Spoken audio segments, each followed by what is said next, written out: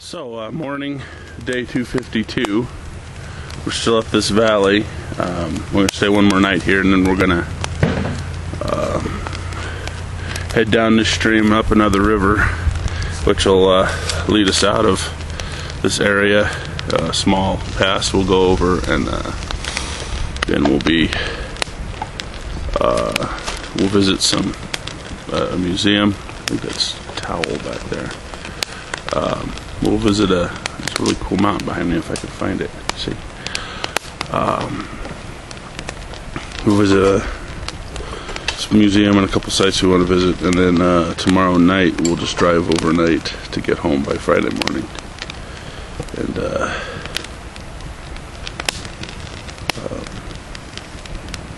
I went from just wanting this trip to be over to being, at this point anyway, sad that it is, despite all the busyness of other parts of this region. It's been relatively quiet where we're at, considering how busy it is, you know, around here. But it's a place where it's really easy to think about, you know, the history of Western exploration and then Western expansion and fur trade and prospecting and ranching and all that stuff. It's, I mean, these things were all true at home too.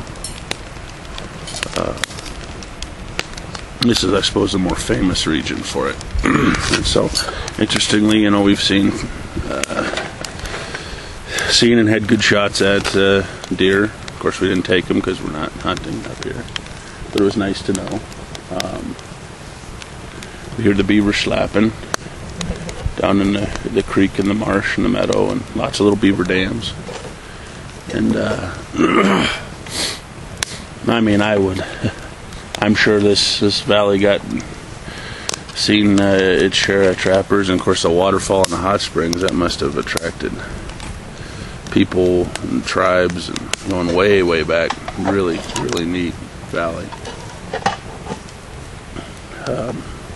Yeah, we were, I mean, 2 days ago, I was of the mind that despite all the history and interesting things up this way, that I would never bother bringing the family up here, and that's changed. You know, I think I would. We took probably that's going to be too much more, and that's not going to be eatable. Maybe it's warmed up, probably not, but maybe. Another sausage person. Anyway, we took a drive down a section of the Snake River yesterday. It's just the sort of water you definitely want to put a boat in and see it from that perspective. But I mean, looking at its volume and size this time of year, late in the season, it was incredible. The clarity of all the water here is much clearer than Colorado rivers, but then Colorado had a lot of mining and more sediment, and there'll be people that say, well, you know, there's such and such river in Colorado, it's pretty clear. And it's like, well, there's pretty clear, and there's what you got here. And of course, then, I mean, the farther north you go, the clearer it's going to be. The less population there is, the clearer it's going to be.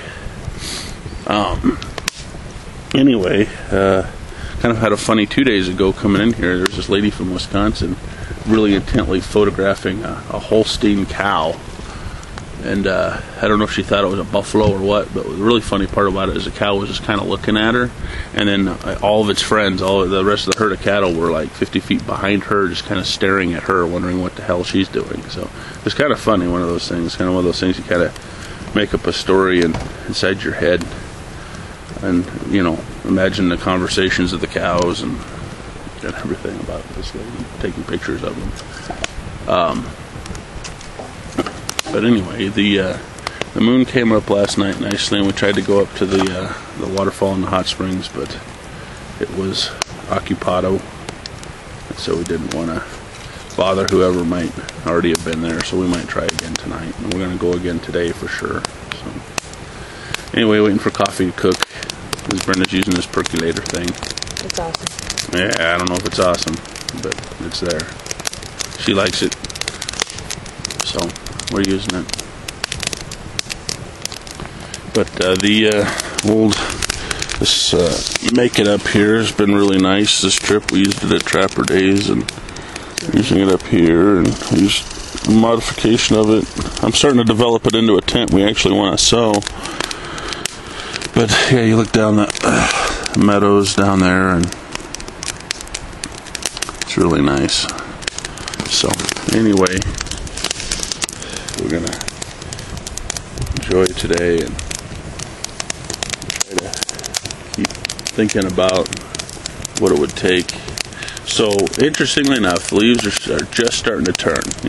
Probably about like Colorado in terms of like a little bit of yellow here, a little bit of red. Interestingly, aspens don't turn just bright yellow. They turn kind of an orangey yellow. And then of course there's a lot of mountain maples here, and so you get some really vibrant color in some parts of the area up here.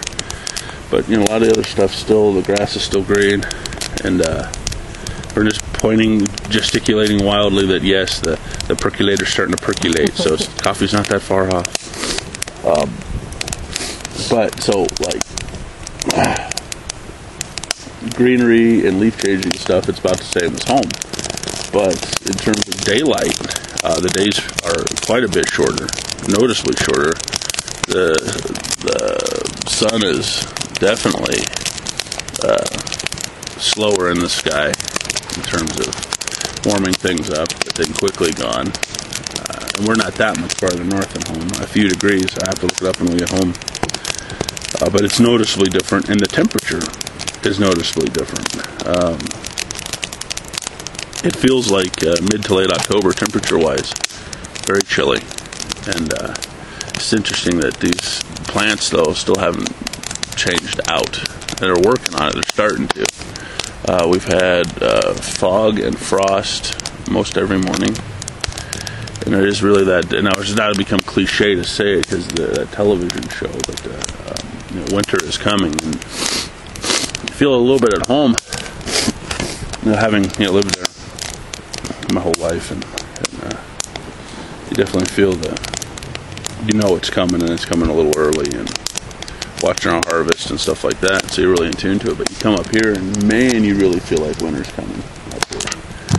And so we were talking about that last night, like if we had just arrived to trap for the fall and winter up here or whatever, we'd be behind the 8 ball for sure.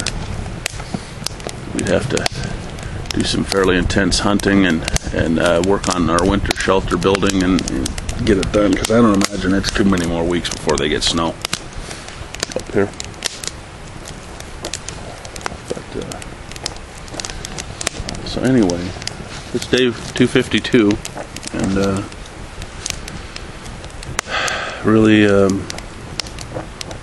hard to do these videos again, but I'm working on it. Wrote in my journal the last 2 nights.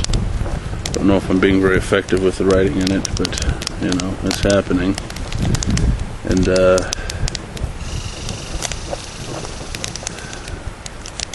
just trying to get back in rhythm of this project, and hopefully that'll get me the insight I need how to deal with the next freight train inspiration, which has not gone away. There's a lot about this trip that's intensified the desire for it.